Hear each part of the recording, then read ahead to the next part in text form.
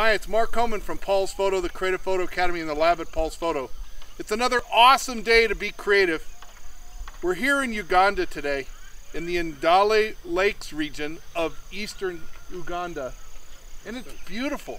These crater lakes, we're up on the hills. You can see the farmland around us. There's some haze from the moisture in the air. It's gorgeous.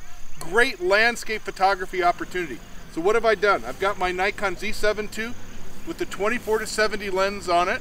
I'm aperture priority f8. ISO 400 is going to give me about a 250th or a 500th of a second. And now I either need to add a foreground element, like the beautiful split rail fence right here, or go over the top of it and just get the lake. So with f8, I'm going to get plenty of depth of field. Look at that. Just trying different framing. Not a lot of sky, just a ribbon of sky because the sky is so white. And that's going to give you the lush green. This is green like I've seen in Vietnam or in Ireland. It's absolutely gorgeous and phenomenal.